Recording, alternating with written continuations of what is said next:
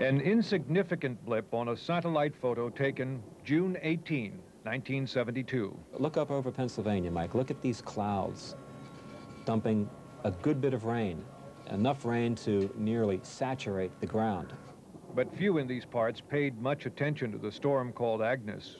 Mary Lou Tobias of Swarsville said she certainly didn't. That week before it just poured and poured and poured. Mm-hmm. I mean, you just didn't think, you know, that anything like this was going to happen. June 19, Agnes hits land in Florida. The rain clouds are departing Pennsylvania. The sun comes out a bit, but the ground is saturated. John Tobias remembers it as a most usual week. Just doing what we normally do because of the bad weather. We did do, there was nothing to do. The photo of that day, June 19th, picks up a blob of clouds over the Midwest. We, going about our daily routines, couldn't know circumstance was about to change our lives.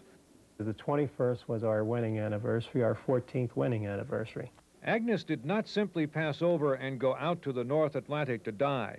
The storm system from the west moved in, absorbed it, gave it new life. A pattern of air currents made Agnes stay. So that you had the effect of Agnes looping over Pennsylvania and meandering and stalling because it merged with this upper air low that was coming in. And so it rained, and there was no place for it all to go except into streams and then to rivers. Overhead, the clouds boiled in the sky, turning daylight into twilight, and we began to ask each other, when will it stop?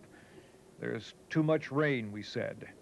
Still, few of us gave little more thought to it than that.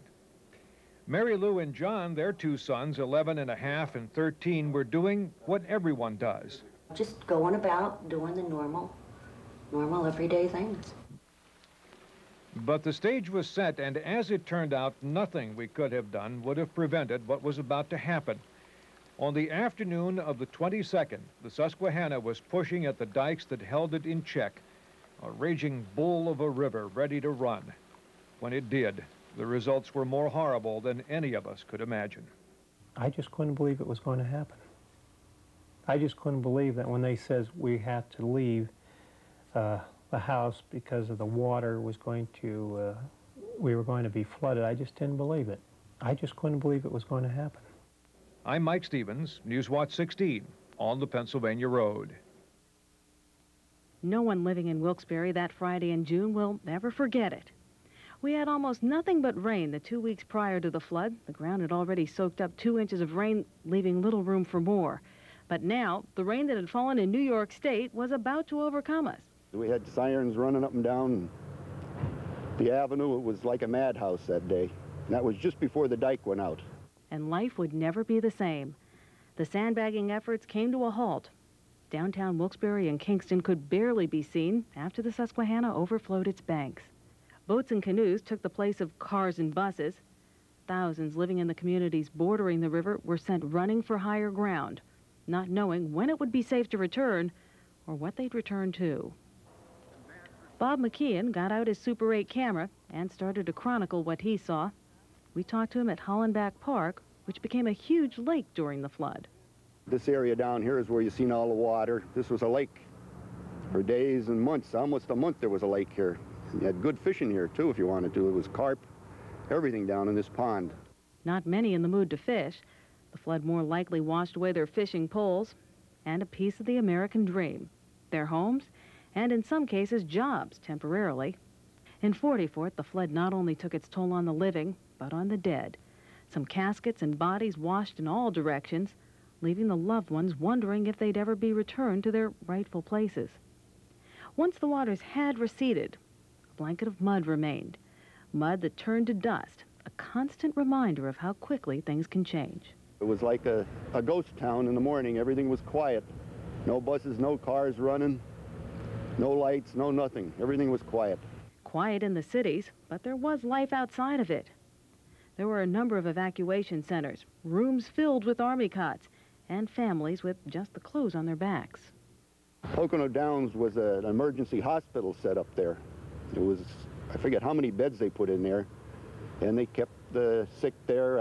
They were mostly all flood victims at that time. People who maybe drank the water and got sick, and people who were running around too much and got overcome. Who wouldn't be overcome by this sight? Homes rocked off their foundations. Cars moved into piles by the floodwaters as if they were tinker toys. Families forced to start all over again. And if you were old enough to walk or talk 20 years ago, this seems like yesterday. A place to go to, you didn't know how long you were going to live like this. And it was just something you couldn't think of. People in Danville and Bloomsburg recall the panic. They recall the fear and the horror. They remember how the sirens shattered their sound sleep in the middle of the night. When some people got out of bed, they put their feet right in water. When you get a swift current, you can't stand up in it. It's really scary. This is what the lower end of Bloomsburg looked like in June of 1972. The water in Fishing Creek backed up because the river was so high. As much as 12 feet of water flooded the McGee Carpet Mill, dozens of homes, and the Bloomsburg Fairgrounds. We got to this corner right here, and the water was running right down this street. Police Chief Butch Lee talks about Danville's nightmare with the Agnes flood. The borough has dozens of photographs. And there's the high school. The two streams that go right through Danville swelled over its banks. So did the Susquehanna River. All the roads leading into town were covered with water or debris. Trailers toppled. Continental Boulevard collapsed. The Montour Street Bridge washed away. Motorboats rescued hundreds of stranded families. High water ruined stores on Danville's main street. This is the second ward of Danville, perhaps the hardest hit area of town during the '72 flood. Where I'm standing, the water was probably about this deep. My family was on summer vacation in 1972 in June, but when we came back, we remember going through this part of town, and I remember seeing water lines in everybody's homes and mud all over the place. And what was most upsetting is to see people's belongings out in front of their home, destroyed. And the smell, you could smell the river everywhere. Donna Navraki swears creek silt still seeps out of the walls of her home when she washes it. Marisa, nobody will ever, ever tell me that that wasn't an act of God. It really, it was so bad that when my sister and I walked in here, all we did was sit and cry. I mean, literally cry. We had nothing left. And you just can't really absorb it. I mean, you walk in and your whole house, everything, you walk in, it's just covered with a foot of mud, debris, smell, oil, grease. The furniture's all ruined. Yep. I'm 5'2". Yep. So we're talking at least 5'6". It's over my head. Yep. Or just about, anyway. So. Former Mayor Dan Bowman took these home movies of the Bloomsburg Fairgrounds. A lot of damage. It was a lot of damage to the buildings, but we managed with a lot of hard work and a lot of teamwork to put it all back together, and we had a fair in 1972, and it was a good one. But so many people in the Danville-Bloomsburg area lost belongings they spent a lifetime saving. There was mental anguish for a long, long time. And I think that's probably the greatest disaster, even greater than the flood. Flood victims received food and clothing from all over Pennsylvania, so they learned the meaning of generosity. But they also learned the meaning of respect, respect for the unpredictability of storms like Agnes. If you have rain, and they're going to say it's going to rain for 2 or 3 days, there is nobody that's gone through that flood that doesn't think the same thing. It just never leaves your mind. Never. Marisa Burke, Newswatch 16. There was a war fought the night of the 22nd, the morning of the 23rd. It was a series of battles fought with shovels and sandbags against an enemy that did not know the meaning of the word defeat. They all tried valiantly in those hours in June 20 years ago to stop the Susquehanna, but in the end, the river was victorious, and it marched into Wyoming Valley. They told us all to go over to the Holy Trinity School. I took Mary Lou and the 2 boys over there and the dogs, and then I went down to the hose company on Shoemaker Street to load sandbags and haul them down to the river. John Tobias of Swaresville, he joined the battle being waged against the river about 6:30 on the morning of the 23rd. Up and down the river, skirmishes were being waged, but none really were being won. The river had the upper hand, and it kept winning and winning and winning until finally there was no more ground to give, and we had no choice but to surrender. This is an old railroad bed that was sort of a dam against the water coming in from the river a mile or so to our left. John's house was over to the right. Back then, all this was open. Few houses surrounded his. He and Mary Lou came back from the evacuation center to pick up a few things. As he and his wife hurried back and forth, John looked out his window at this point along the tracks. That's when I saw the water coming right through, and it was coming right over. And to me, that's breaking through then. And I says to my wife, I says, well, let's go. They left, but couldn't get back to the Trinity Church to get their children, and the water just kept coming and coming, all over now.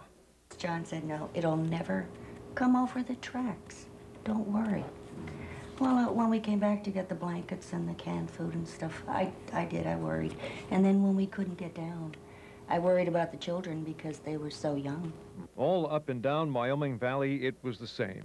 Families separated, rushing to evacuation centers, not knowing what would happen next, and almost everywhere you turned was the muddy brown water. I felt bad about losing the house, but the most terrifying thing was not knowing where the children were. And those kids, all I kept thinking was, I hope they're okay. I hope they're not frightened.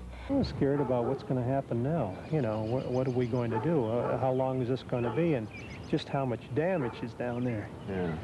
Sure, we were all scared.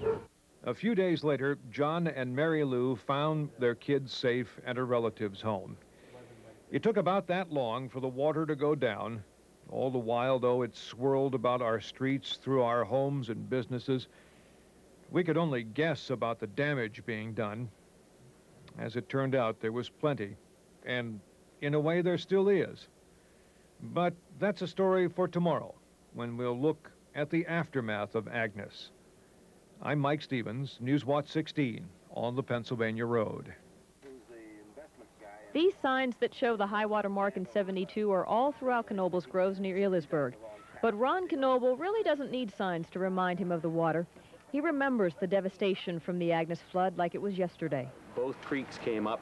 This one came up and, let's say, bled water down this direction, and that one, overran its banks down that direction. The two creeks that add serenity and beauty to Knoebel's groves are the same creeks that raged out of control in June of 1972.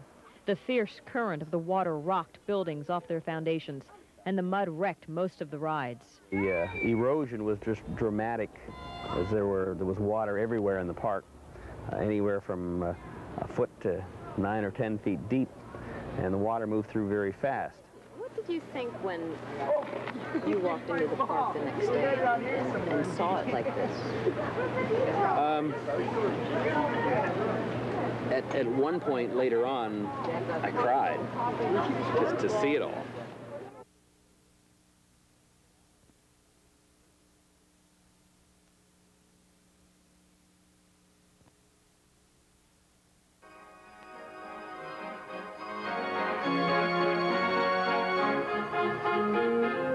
If anything is symbolic of Knoebel's, it is the carousel that dates back to 1913. This music box-type organ is priceless, so you can imagine how difficult it was to see this covered with water, especially the folding paper music that feeds the organ. This was all underwater during the flood. Some of it was lost totally, but other sections of it were recovered and dried out, re-glued back together so that it could be used and play the music of the carousels again. Ron Knoebel remembers how someone painstakingly poked mud out of the holes in the sheet music so it could be used again. Knoebel also remembers with emotion what happened right after the water receded. Plumbers, electricians, and grounds crews worked night and day to repair the park. Our employees came back and they wanted to get started at repairing it, but the people in the community came back and said, this is our park too, and we want to help. We come here, we picnic here, we bring our families here, our children have grown up here, and we don't want to lose this part of our lives. And people came out and volunteered and helped to clean up and recover from the flood. In just 9 days, the park was open for business again. All the rides were fixed except for one. 20 years later, you'd never know Agnes was so destructive here. But look closely the next time you pass the Playland building. This tree actually stopped the building after it came off its foundation from the strong current of water. The tree in the roof is a reminder of Agnes, but it's the tremendous response from the community that the Knoebel family will remember forever. The park used a limerick to advertise its reopening after the flood. It went like this: Knoebel's groves had a great flood. Knoebel's groves sat in the mud. All the park workers and all the park friends put the groves back together again. Marisa Burke, Newswatch 16, Northumberland County. Our first scene here is of the Huntsville Dam the night before the flood. You can see the dam looks quite a lot like Niagara Falls, at least. That's the Agnes flood, as remembered by George Pyle and captured on his home movies. The flood did not chase George from his home in Dallas, but as an administrator at Westside Votech 20 years ago, George was pulled into one of the biggest challenges of his life, organizing the feeding and clothing of thousands of flood victims on the west side in Luzerne County. Through his own home movies, George and two co-workers, Thomas Feeney and Beatrice Ray, take us back 20 years to the time where they helped the helpless of the Agnes flood. This is Westside Tech. We had set up an emergency medical center here at the school. During the flood, we were the first one on the west side to have a full-staffed physicians and nurses to take care of the medical needs of the patients and flood victims. They brought the baby heat to Westside Tech because it could only be unplugged for less than 5 minutes. They unplugged it at Nesbitt Hospital, rushed it to Westside Tech. We put it in the nurse's suite, they plugged it back in, and the baby survived. Unfortunately, I don't know the baby's name. Familiar scene, that's how they came out of their homes with a helicopter. Yes. They would land right below the school, as you can see coming here. These are evacuees coming in now from downtown with their belongings. Some all they have is a pillow. Yes. And this is loads and loads of clothing from where? From all over the United States, well, all over Pennsylvania. In fact, they even used shotguns to bring part of it into us, so they said. They were afraid it was going to be hijacked. We served 90 people for breakfast. Then we turned right around, served 400 at lunch, and we were up in the 1,000 by the dinner time. There were, what, 3 or 4 military units were there, I believe. Yeah, we had the Marines, we had the Army, we had the Air Force. We had Coast Guard. We had Rocky Blyer there from the Pittsburgh Steelers. Ah, I remember. He was called to active duty during the flood. About the 3rd day, I'd say, of the flood, after cleanup had begun. This is the dike area. Pumps. That would be disheartening coming into a home that looks like that. Think of all the memories that are gone. Yes.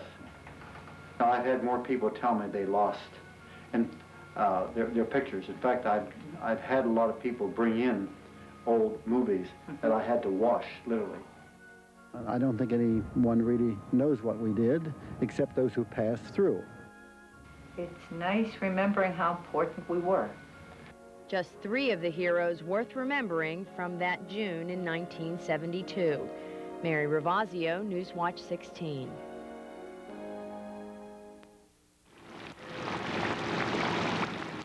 It was really a tremendous tragedy. Not just for us, but for the whole community up and down the river. Everybody was just unbelievable. Big mud. Big bad mud. The uncertainty, not knowing if we would be able to survive or not. Whenever rain falls this hard here in Lock Haven, people think back 20 years when 10 inches of rain fell in 2 days. The Susquehanna River on one side of Lock Haven rose to meet the flooding Bald Eagle Creek from the other. Hurricane Agnes caused $88 million damage here. Flood damage totaled another $25 million in Jersey Shore and $14 million more in Renova. Everyone in Clinton County who lived through Agnes has a story about her. Back then, Charlie Bauer was 44. I can remember how it destroyed all the buildings in town and how that water was so high that the people had to be rescued from their apartment buildings and around the towns, and all the destruction that it caused, and the aftermath of cleaning up after the flood, which took a lot of people and to get rid of all the debris and all of the the aftermath after it happened. The river crested at 31 1/3 feet in Lock Haven. Downtown, this plaque shows you how high the water was, well above my head. Back in 1972, I was 12 years old, and we had many relatives living in Lock Haven. And I remember coming in with my parents to help them clean up. As a matter of fact, I vividly remember walking on this very sidewalk with my father. But it certainly didn't look like this. Back then, the rain had stopped, the water had receded, but there was mud everywhere. It was a sight that was absolutely surreal. And probably the worst thing for me, what annoyed me the most, was that I couldn't get away from the mud. I just couldn't get away from the smell of the mud, you know, and living in it, it was just unbelievable. Ed Johns opened his barbershop in Lock Haven the day before Agnes hit. The floodwaters wiped him out before he ever gave his first haircut. It was just such an unbelievable disaster for so many people in town. My family had a small delicatessen in town. It was in the flood. We lived in the floodplain. I had my business in the floodplain. Well, coming into town, there were broken windows, there was rubbish all over the place, garbage. It looked like a disaster. And people were working together trying to put it back together. Wanted to know if we could afford to get back into business with all the damage that was done and what the prospect of the town would be. No one died, but thousands lost everything, including my grandparents. Someone in a passing motorboat took this picture of their house as the floodwaters began to recede. Notice the wake caused by the boat engine. Those wakes added to the damage. My grandmother remembers a telephone conversation she had with a friend trapped upstairs in her home during the flood. And she said, Irma, I got my gun out.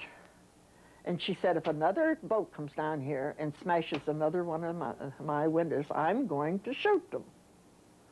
And she meant it. She meant she would shoot them. She was upstairs. She was trapped upstairs. But she said they were just running around sightseeing and really going too fast, you know, in their motorboats. And that's what was breaking. They did a lot of damage by doing this. To prevent damage from another flood such as Agnes, the federal government's now spending $88 million building a dike around Lock Haven. But the project's deeply divided the people here. Despite the protection it will offer, many oppose the levee because it will destroy a beautiful view of the Susquehanna, a river of grace and beauty that 20 years ago changed our lives forever.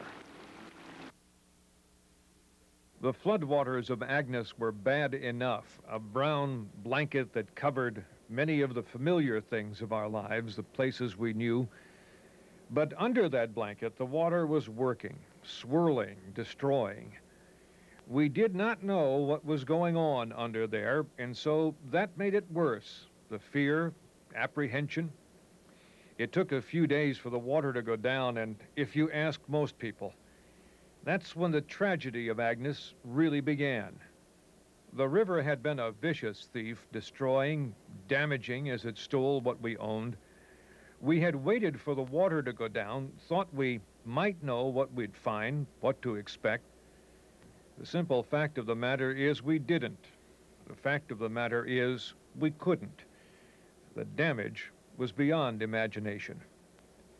John Tobias and his wife Mary Lou had a home in Swarsville that was 5 years old then. They remembered coming back to it when the water went away. We saw that there was no wall in the back of the house. It was all caved in, filled with water. The basement was all filled with water. But if that was bad, the inside was worse. We just couldn't believe what we saw. How much damage was done, and how some of the big things like Or my wife's piano, it was a spinet laying on its back, which it took 4 of us to carry to put it into the house. Our dressers, you know, laying down and all, tipped over, and refrigerator laying with the one door wrapped underneath it and all. And over it all, over every place the water had been, there was a coating of slick brown mud that stank of diesel fuel, sewage, and filth. Our oldest boy collected all these little miniature presidents because he loved history. And John went through that mud and found every one of them, and he was crying when he came out. It was just sad. It was very sad. All over Wyoming Valley and beyond, the river had stolen, really, a way of life, the foundations on which we build, the little things. Our wedding pictures, they're all gone. I had slides and things that were from Europe, and the acid and the water just ruined them. You can't go back and take pictures of your wedding and, you know, and your children and so forth, you know, because that's sentimental value items. They're never replaceable. I think that kind of hit hard. I think that hit very hard. But we did our best. John and Mary Lou and their 2 sons built a new home on the same site. This one's a little higher. Elsewhere, clean up, fix up, rebuild, and we did a pretty good job of it. Still, when it rains too much today, we can't help but think of Agnes, that quirk of weather that kept her here, the tragedy of it all. I wouldn't want to go through that again. I'm Mike Stevens, News Watch 16, on the Pennsylvania Road. Anthony Cook is one of many people who lived through 2 floods, one in 1936 and again in 1972. The first home in South Wilkes-Barre, the second on higher ground in the Lee Park area. He believes what many learned from the first experience may have worked against them during the Agnes flood. I really didn't believe that it would get up to the height that it did, especially in our neighborhood. I guess everybody was using the yardstick of the 1936 flood as the height of the flood, and no one in our area was prepared for it. As the water was coming up and they killed the power in the area, and I figured it was getting serious about that time, and we decided to take some movies. Actually, I tried to buy 3 or 4 more rolls of film, but the only thing I could buy at the time was 2 rolls, and that was the end of it. The pictures tell the story in this community bordering Wilkes-Barre and Hanover Township. People moving to higher ground block by block until they realize they've lost their homes. To look at the area today, compared with 20 years ago, is almost hard to believe, just as hard as it was back then. But life at that time was difficult, even for those who escaped the flood. There was a run on not only the film, just about everything else in the stores at that particular time. I do remember going to the stores and the shelves would be empty.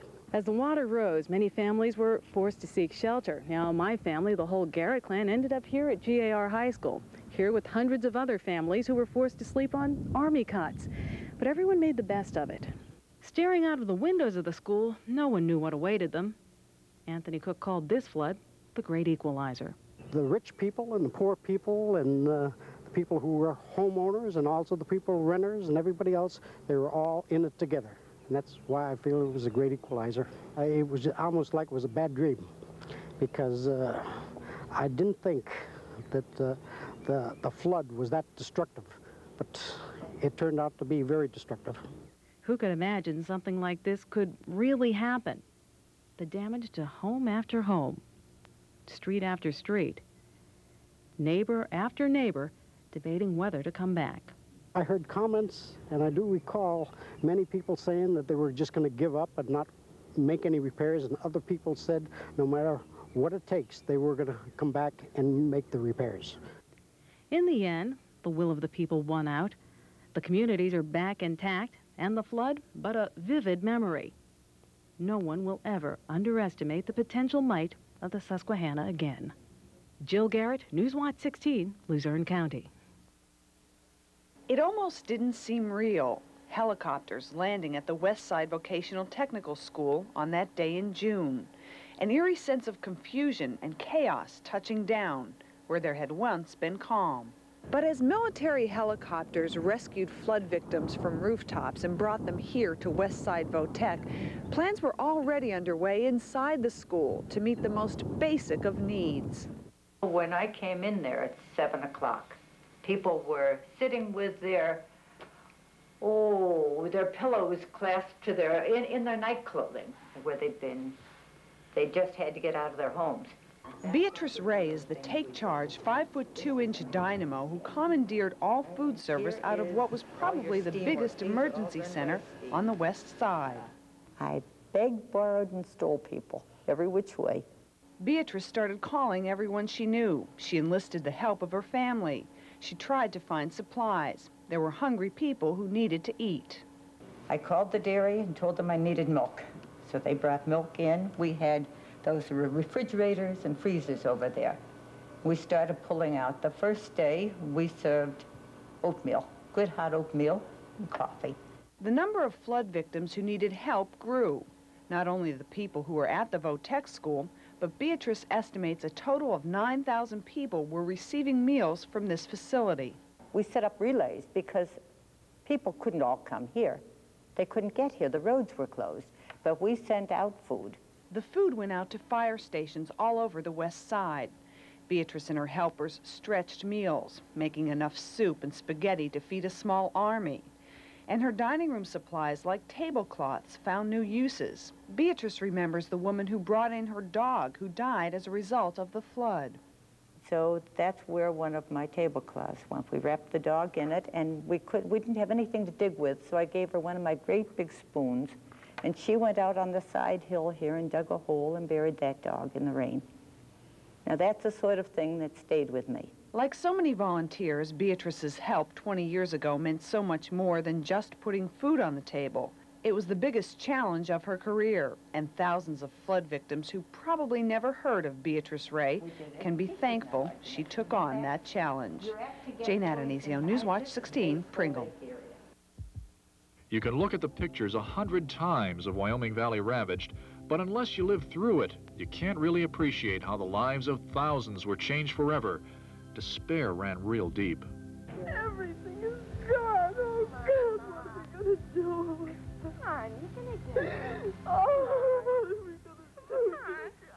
The Wyoming Valley is protected by miles of flood wall. Over the last 20 years, $13 million has been used to repair and strengthen it. But the levee is not any higher than it was in 1972.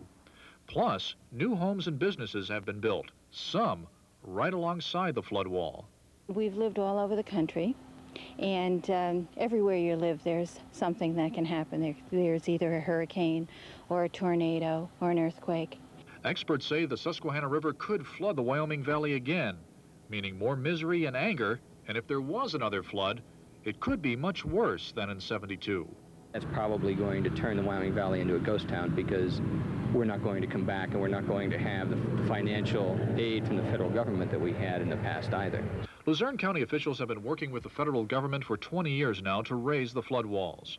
You would all feel uncomfortable working this closely to the situation, that we're here 20 years down the road and we still don't have any more protection. Very uncomfortable because, like I said before, you never know when this is going to hit again. Frank Townend was the man in charge of the 1972 evacuation of Wyoming Valley. He's irritated about the delays in raising the flood walls. I have no question about what I think. I think it should have been completed 15 years ago. And the government grinds slowly. That's the answer. The improved levee system has a price tag of $200 million, and the construction will be supervised by the Army Corps of Engineers. The Corps defends the 20-year delay in raising the level of protection. There are a lot of studies that we need to go through to make sure that we're designing the best project and that we've taken into account all the factors that need to be taken into account. Construction on the new flood control project is supposed to begin in about 2.5 years, but some people wonder if it will be delayed even again. One reason? Luzerne County's share of the project is approximately $25 million. And county officials tell me as of right now they have no idea where they're going to get that kind of cash. Bob Reynolds, Newswatch 16, Luzerne County. Much of the city of Shamokin is built on the side of a mountain, miles away from the Susquehanna River. Shamokin Creek meanders through much of the downtown. It looks harmless enough, the water only a few inches deep. But Morris and Linda Gard of Shamokin remember what happened to this creek in 1972 during Agnes. I think it's awesome that you would look at this little creek and know the damage that it could cause, and that it did cause. It was scary. It sure was. Take a look at these pictures taken by Morris Gard in the city's downtown. Everywhere you look, water, sometimes walls of water sweeping away anything in its path. All this from the Shamokin Creek. One of the first places Morris Gard came to take pictures that day was to this junkyard and ranch shop. He was only able to stay here a couple of minutes because, as you're about to see, the water was rising fast. It was just filled with water everywhere. I guess you didn't have to go very far to get pictures, did you? No, not very far at all. No, most of my pictures, from the junkyard, I came on Shamokin Street and just saw the rescue trucks or fire trucks or firemen. The community of Northumberland sits smack between two branches of the Susquehanna River. The peaceful river turned downright nasty during Hurricane Agnes. Flooded streets, water pushing against homes and businesses. Front yards turned into lagoons. John Herman recorded the destruction. 20 years later, he still wonders how bad things might have been if not for a rescue helicopter. They were flying around here. He picked some people off tops of trailers and things like that, did some rescues that they'd have been in real trouble if he wouldn't have been around. I remember having two small children to take care of and wondering where we were going to get food. Sunbury is just across the river from Northumberland. The community experienced its share of damage, but it could have been a lot worse if not for a 12-foot dike built in 1946. But you can see from this newspaper photo just how high the water rose. Take a look at this picture of the Shikellamy Marina in Sunbury. 20 years later, the water looks much more inviting. Agnes did not spare Schuylkill County. Jim Phillips took these pictures of a flooding creek that forged a new path through Middleport. As you can see, getting around was quite an adventure. An adventure a lot of people hope they never have to live through again. Fred Lethierry, Newswatch 16. I turned around and I looked, all I saw was this wall of water about 2-3 feet high behind us, and I mean, I never ran so fast in all my life. It was 20 years ago, but Walter Gavlik remembers the Susquehanna River raging through Swoyersville like it was yesterday. As the waters receded, Walter grabbed his home movie camera and started rolling. And when we asked him to show us those movies, the aftermath of Agnes came to life. This was Mike and Nellie Russian. They owned the bar down there, the one that was flooded. They're washing the dishes and trays, it looked like. After the water went down, he decided, he's going to wash everything and put it back in, but it didn't work out that way. Walter says Russon's Bar wasn't the only Swoyersville business that had to start over. What he does, he restores antique cars, and he had some beautiful looking cars in there at the time, and he just had to do it over. This was one of his cars? One of his cars. There's nothing. He left it there. He thought maybe the water wouldn't get up that high, but it did. These are the fire trucks. There is a fire hall down on Slocum Street, so what they did is move the fire engines up on top of the hill. Okay, that's a fire down on Shoemaker Street. It was an apartment and a business place. That burned completely down. This is the playground on Slocum Street now, okay? I was taking that shot from up on top of the hill, but the playground survived and they refurbished it. This is the Swoyersville Little League field.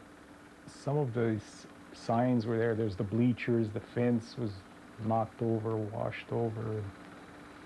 It was a mess, but they brought it back. But of all the images of Agnes, the one Walter remembers most clearly is the one he wishes he could forget. When the caskets from the 44th Cemetery floated, I wasn't involved. I was just watching them pull the caskets up, and God, that's always going to be in my mind. At the time of the flood, Walter's home was high enough that it wasn't damaged. But since then, he's built a new home in the very area that was underwater. People told me, oh, you're crazy building in a flood area again. I said, hey, I'm more worried about subsidence than the flood. There's always the chance that a flood like Agnes could rip through here again, but Walter has faith and says his home will always be in Swoyersville. Mary Ravazio, Newswatch 16, Swoyersville.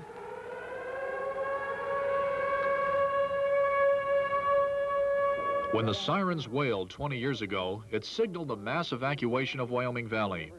Frank Townend of Emergency Management knew at 2 a.m., 3 hours before daylight, that the valley had to be evacuated. But as the floodwaters rose, Townend waited those 3 hours before giving the order. I was worried from 2 o'clock on until probably around 10 o'clock that we wouldn't have quite enough time to get people out. Frank Townend feared a nighttime evacuation would cause mass panic. Not a gamble. We had to balance the danger of panic against the shortness of time. Wyoming Valley was devastated because the river broke through the flood walls in 2 spots. The walls have since been made stronger, and plans now call for the flood walls to be raised by about 5 feet. That should protect the metropolitan Wilkes-Barre area.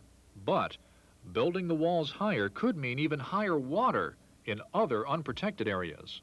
By confining the water into the mainstream channel, it does increase flooding incrementally in some areas. If another Agnes flood strikes and the higher walls are in place in Wyoming Valley, the water still needs someplace to go. Federal engineers say the extra water would cause 2 more feet of flooding in West Nanticoke, 1.5 feet more in Maconaqua and Shikshini, and the floodwaters would be 1 foot deeper in Riverside near Danville and in Bloomsburg. Engineers tell me that the new flood control system for Wyoming Valley will not make the floodwaters any deeper here in West Pittston, but people are still concerned. That's because during the flood of '72, the floodwaters almost reached the bottom of that AAA sign you see over there. Plus, the federal government says it can't justify spending $25 million for a flood wall here in West Pittston or in some of the other unprotected communities. It is right now financially, it's an uneconomic decision to build levees in those areas. West Pittston officials are trying to convince the government that the value of the property in the borough is well worth the flood control investment. I want to know how, in God's name, they came up with that 14-to-1 ratio. We have one home alone on Susquehanna Avenue that's up for sale right now. It's $395,000. Other people, including some flood victims, have mixed feelings about building levees in West Pittston.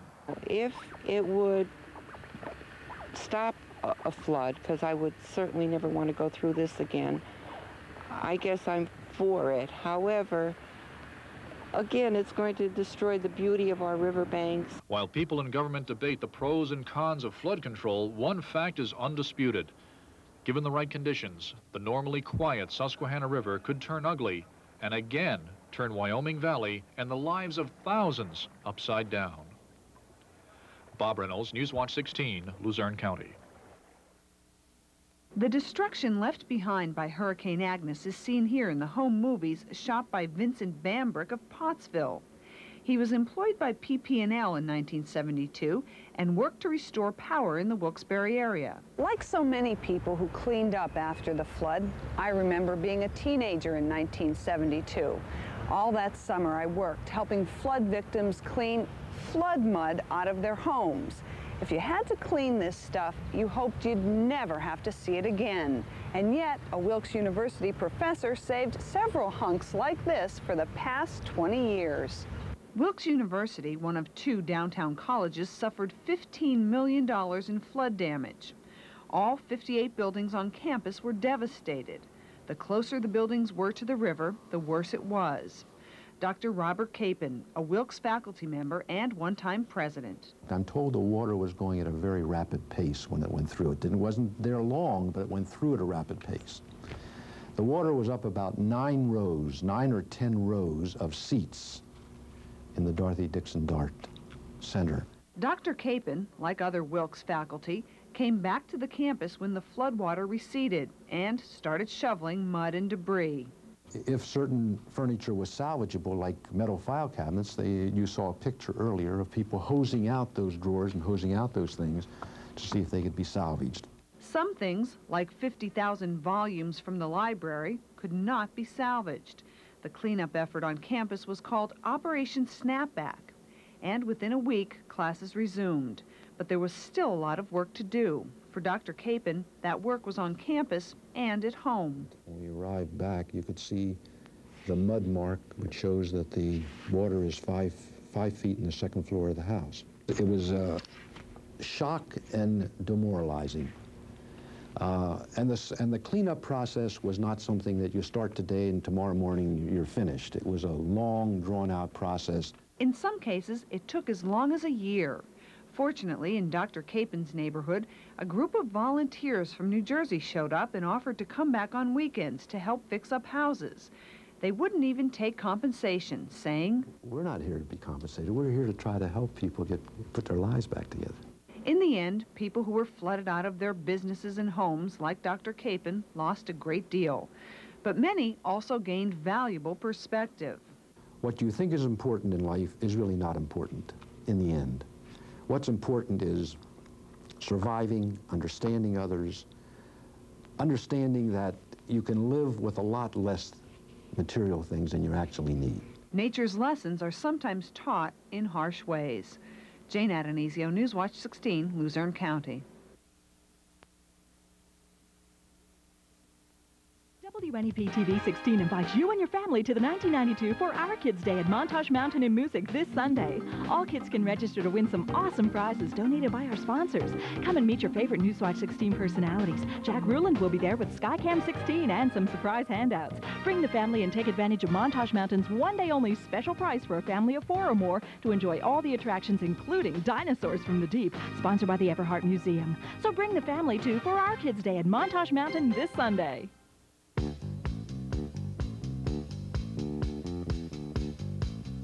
Good evening. This is WNEP TV 16. In order to bring you the clearest reception possible, WNEP operates these additional translators. All of us at Channel 16 wish you a very pleasant good evening. WNEP TV 16. We're proud to serve northeastern and central Pennsylvania.